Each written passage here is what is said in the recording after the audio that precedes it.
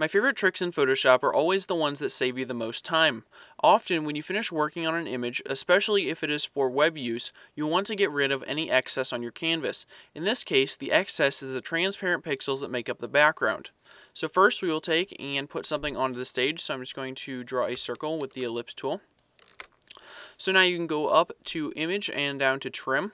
And from this box, you're going to be able to set exactly what you would like to trim away from your image.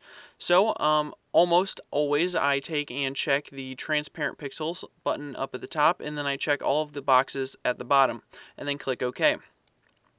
So this gives you a perfect cropping and saves you the trouble of having to go through the regular cropping process. So this has been a 60-second tutorial by River City Graphics. Be sure to subscribe, rate, and comment for more.